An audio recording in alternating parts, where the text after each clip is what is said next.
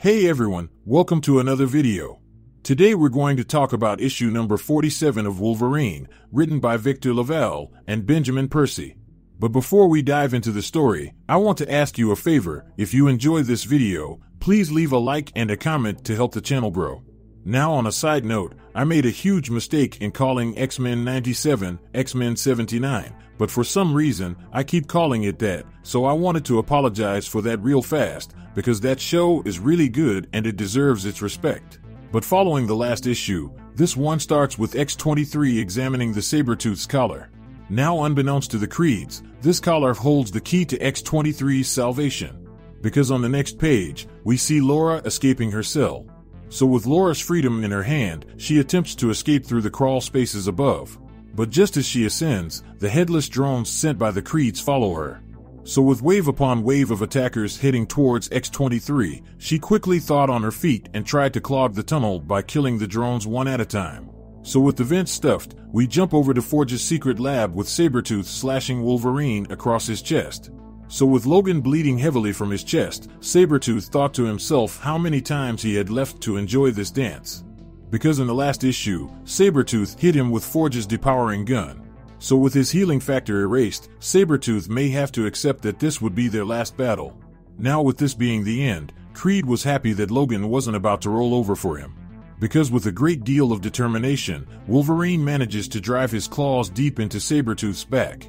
So with Wolverine trying his best, we jump over to the Exiles. And when we get there, we see Melter laying in two pieces thanks to Sabertooth's manipulation. So with both Melter and Toad dead, Natika was done trying to go about it through just a battle. Because she was dead set on using Cypher's gift. In fact, she was willing to kill not only Creed, but Wolverine too, for his involvement in this situation. So as all the members of the Exiles try to convince Natika of Wolverine's innocence, we transition over to the greenhouse with Phoebe being awoken by Quentin's head in astral form. And one of the first things he tells his love is this is basically all that is left of him. Now this is a sad moment, because Phoebe wants nothing more than to save her love. She even went as far as to tell Quentin's projection that Wolverine went after him a little while ago to save him. But that is when Quentin breaks the news to her by saying he knows about Wolverine's attempt, but it's not going too well for him, for Creed has him dead to rights. So moving forward, they should not come for him because by the time they arrive, they would have already finished and changed locations. And as for Wolverine, Sabertooth is about to make Quentin's remains kill Logan with one brain shot. But that is when Phoebe tells him to keep his mind open, so they can locate him and come to his rescue. Now with Quentin saying it's too late, on the next page, we see Sabertooth manifest Quentin's weapon and open fire on Wolverine. So as the pink light overcomes Logan, Wolverine lets out a shout right before he collapses on the floor. So with Logan out cold, Sabertooth crouches down and tells him that he can smell him. Because of that, he knows he isn't dead. Now, if Creed was being honest with himself, he wanted Wolverine to go out kicking and screaming. But unfortunately, this will have to do. So right before he was able to deal the final blow, Natika comes out of the shadows and lands a crazy left hook. So with Creed taken for a loop, Natika informs him of her dead friends. So with Sabertooth distracted, out of nowhere, Quentin drove a pair of psychic claws right through his back. Now this attack was perfect, because it gave Natika enough time to use her trump card. And within moments a gigantic Krakoan Venus flytrap type creature emerged from the ground and completely consumed Creed. So with the battle over, for now, Natika asks Quentin's head if it wants to join the Exiles. In which it replies by saying no, it has to stay behind and wait for its team to arrive. So with that coming to an end, for now, we jump over to Savage and Cameo talking to the one and only Graydon Creed. And during their interaction, we learned that Graydon had to repurpose his suit in order to survive. And because of all that, he was forced to become someone new. He had to become the bad seed. So with introductions made, Cameo asks if they are able to trust him. In which Graydon answered truthfully by saying, the first chance he gets, he will cut each of them down.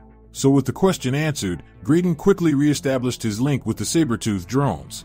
So following everything reverting back to Graydon, we jump over to Laura following the signal transmitting to the collars, because her hope is to find the source of said signal to use it to radio the rest of her team.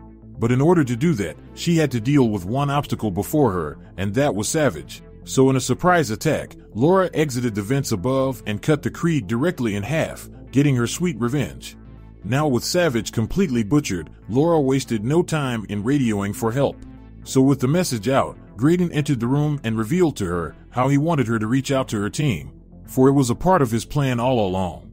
So following all that, we jumped over to the exile ship, where we see Wolverine waking up in bed, all patched up and bandaged, for the exiles were taking care of him.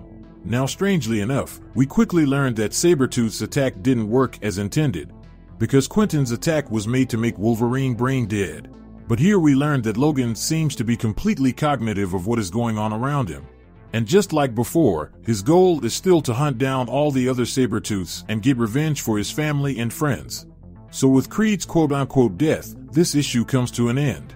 Now, this issue wasn't bad, but instead, it did kind of throw me for a little loop. Because in this comic, a lot of plot threads were completed rather quickly, like for example, Cypher's deadly seed was already deployed against Sabertooth. And if I was being honest, I didn't exactly know what the death seed was, but I didn't expect it to be a Krakoan Venus flytrap plant. Now I'm not saying it was a bad choice, I'm just saying it could have been something more final. And speaking of that, they also quote-unquote killed Creed, which is a big deal, because this is the Sabertooth War. Now personally, I don't think he is dead considering there are 3 more issues remaining. So it is funny to me that Cypher's seed wouldn't be effective, especially because of all of the build-up around it. Now with that out there, if you want to stay in the loop about any individual storyline, then how about you hop over to the playlist section down below or in the link cards above to get all caught up on the X-Men runs. So with that established, I hope you enjoyed this video, and please don't forget to leave a like and a comment if you want to see more videos like this. Thank you for watching, and I'll see you in the next review.